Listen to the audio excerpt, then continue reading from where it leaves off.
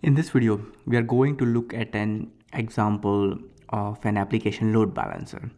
So currently I have two servers, one is web server O1 and web server O2, and basically it has HTTPD installed on it and they're serving like static pages. Like this is serving, server 1 is serving, this is the index page, and then you have this app/customer.html, which is just showing that this is the customer page of server 1. It's just a static HTML. And similarly we have the server 2, which is showing this is the customer page of server 2 at app/customer.html, and at the index location it's showing this is the index page of server 2.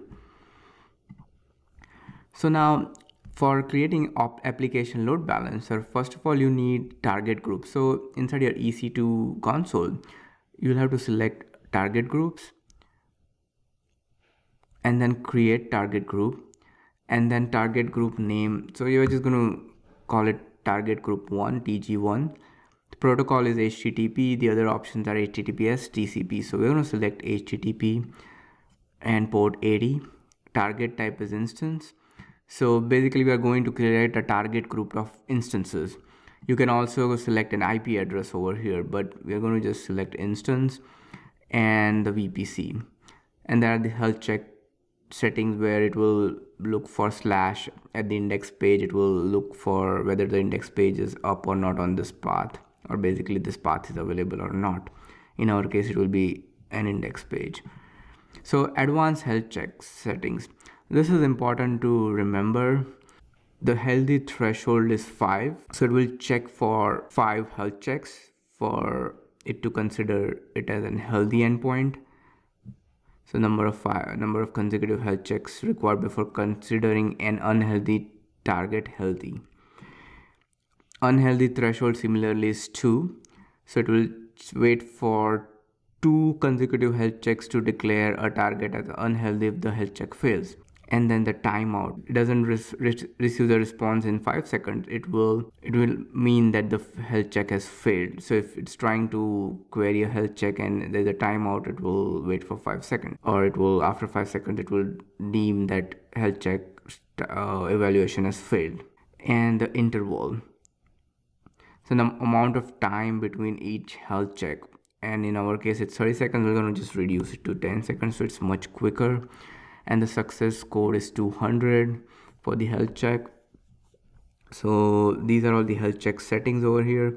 So here this slash is just for the health check. It doesn't mean load balancer is going to restrict any traffic to the instances. So anything on port 80 will be forwarded, and these are just the health check related settings. So I'm going to click on create. So once that's done, now we are going to create a load balancer. So we'll click on load balancer, create load balancer, and here it will give you different options, and we're going to select the application load balancer. In the name, so I'm going to create ALB. So it's internet facing, or it's an internal load balancer. So in our case it's an internal facing load balancer. So it's listening on port 80. And then the availability zone, so where will your instances be available? So I'm just going to select all availability zones. In our case it might just be 2 instances, so we could have just selected the availability zones for those 2 instances, but we're going to select all so that our targets are in those availability zones. We're not going to tag it security group. We're not going to use any HTTPS ports. For security groups, I'm going to select the same as the one for our web servers, and then click on configure routing. So over here it is asking us to select a target group, so I'm going to select an existing target group, the one we have created, and the health check settings will be copied over from the target group.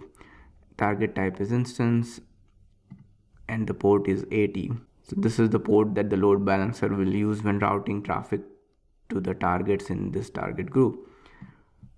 And then click on register target.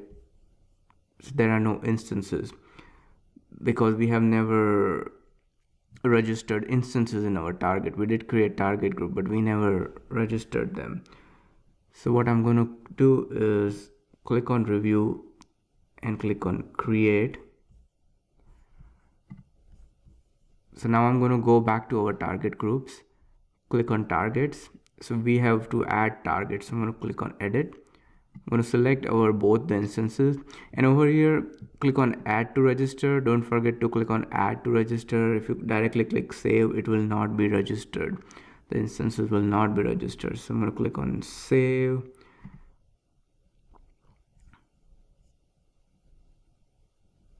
So it's right now it's initial, but after a while the status will change. Target registration is in progress. You could have created the target group first, add instances to it, and then created the load balancer, or you could have gone for this approach as well. So now our targets are healthy.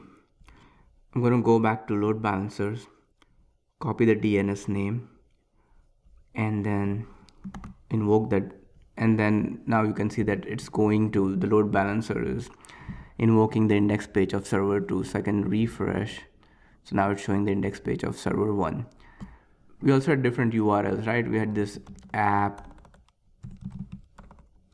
slash customer.html.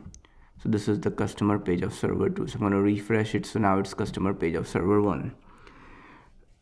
Now application load balancers also allow path-based routing.